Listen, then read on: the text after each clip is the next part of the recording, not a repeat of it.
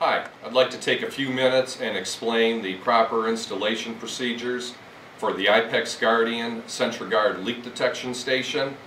I'm standing in front of a sample 5-zone panel. As you can see, we've got 2 lights associated with each of the zones. Each zone is clearly marked 1 through 5. We also have, as a standard offering, a 10-zone panel, and we would have an additional set of lights for zones 6 through 10. We have an on-off switch for the power, a power on light, as well as a keyed alarm switch. And right now I'll turn it so that the alarm is on. Right now we're going to go as if this panel has not been hooked up yet to anything. We'll open up the panel. And as you can see, there isn't a whole lot to that. We have our transformer, which takes our 120 incoming power and converts it to 24 volt. We have a set of relays which takes the signals from the sensor and sends them to the appropriate lights. Fuses, terminal blocks for our incoming power, as well as terminal blocks for the sensors. So the first step would be to take the sensor leads coming from each of the leak detection stations and run them up through a knockout in the panel. And as you can see, we've got blue, brown, and black leads coming in. The terminal blocks are numbered accordingly, sensors 1 through 5, and they also are color coded, blue, brown, and black. Black to black, brown to brown, blue to blue.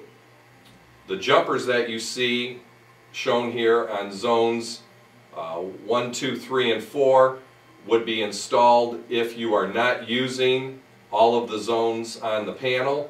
And what you need to do is just take some standard 18 gauge wire and jumper from the black over to the blue, and this will put that zone into a neutral state until such time that you will use it. Once you have all of your sensors connected, we're going to come up here and go to our incoming power. You're going to take your 120 volt. It's clearly labeled in the back. You may not be able to see it, but white would be your line voltage, black for your neutral, and green for your ground. Just below that are the 2 fuses I spoke about earlier. The top fuse is for your 120 volt incoming power, and the bottom fuse would be for any of the 24 volt power. After you hook it up, you'll just want to take these relays and push them in. Make sure that they're secure. They're a plug-in style relay, and sometimes during shipment they may become loose. So I'll close the panel and power it up. You can see right now we have the green light showing that we have power coming into the panel. It may be difficult to see, but right now the white light is lit brightly, and the red light is not lit. This indicates that this zone is functioning properly. I'm going to grab a sensor that we have hooked up right now and use my finger to put it into an alarm. As you can see, as I trigger the sensor, the red light comes on, the white light dims, which is probably hard to see, as well as the horn goes off. I'm going to turn the horn off now. On the sensor, in a normal operating state, you are going to see the LED light on the base is lit. This is a fail-safe design so that in the event this cord gets severed, or if our incoming power gets severed, we're going to know that it's going to be shown up on the panel. Also on each sensor is a small orange potentiometer screw. This adjusts the sensitivity of the sensor. They are all preset from the factory prior to being shipped, but in the event you need to set it, I'm going to show you how to do that right now.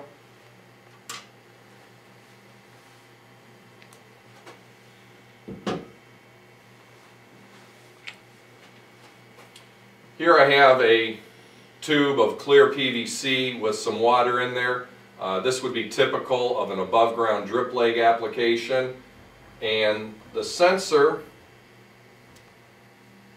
when it's up against an area where there isn't fluid there, you could see that the red light is on and it is not detecting it. As I move it down to the level where the water or the fluid is, you can see the red light goes off, it sends a signal back to the panel, and the horn goes on. Now I'm going to turn the alarm off right now. You should not, or the sensor should not pick it up immediately. As you can see, I am just barely getting to the level of the water and it is picking it up. This means that the sensor is too sensitive. So what we're going to do is take a small screwdriver which comes with the panel and turn it counterclockwise to make it less sensitive. In this case, I'm going to go about 3 full turns. And what we want to have happen is that about 1/3 of the sensor be at the fluid level before it picks it up. So as I'm moving it down, you can see I've got just about 1/3 of the sensor before the light's going off. So now this sensor is properly adjusted. Generally, you do not require any readjustments. However, sometimes conditions are such that you might need to adjust them. That's about all there is to the leak detection panel. If you have any questions, please don't hesitate to contact the factory at 1-800-490-0077.